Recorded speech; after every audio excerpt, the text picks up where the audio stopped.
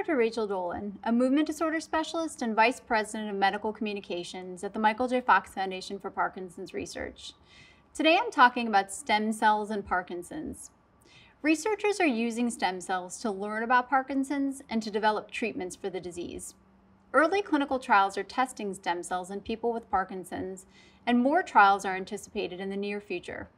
4 facts can give you a foundation to keep up with the research in this area. First, researchers can make stem cells. There are different types of stem cells. Embryos, or fertilized eggs, contain stem cells that can become any type of cell in the body. Adults also have stem cells in certain body parts, such as the skin, fat, and blood. Unlike embryonic stem cells, adult stem cells can't become any type of cell, but they can make more of the same type of cell. So skin stem cells can make more skin cells, and blood stem cells can make more blood cells. In the lab, though, researchers can reprogram adult stem cells to become new and different types of cells. These are called induced pluripotent stem cells. Using specific techniques, they can direct skin stem cells, for example, to become brain cells.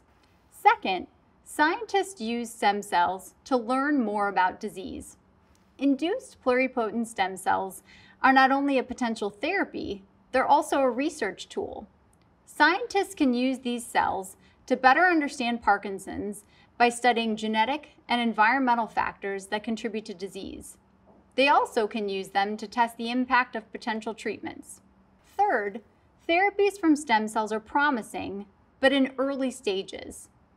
As with any new therapy, clinical trials have to prove the safety and benefits of stem cells before they could be a widespread treatment option. Researchers have to figure out the right number of cells to inject and exactly how and where to put them in the brain. They also have to make sure the cells stay alive and don't cause significant side effects. Clinical trials on stem cells in Parkinson's are ongoing, but much work remains before these therapies could be approved. Outside of clinical trials, there are clinics that offer to cure or improve Parkinson's symptoms with stem cells, often for a considerable fee. Many of these clinics take a person's skin or fat cells, treat them with certain factors, and then infuse them back into the blood. Clinical trials have not evaluated the safety or potential benefits of this treatment, and side effects can occur. Importantly, these treatments differ from those in trials for Parkinson's, where researchers aim to create brain cells that make dopamine and put them directly into the brain. Lastly, stem cell therapies may only treat some symptoms. If approved, stem cell therapies may lessen movement symptoms, such as tremor, slowness, and stiffness, and decrease medication needs.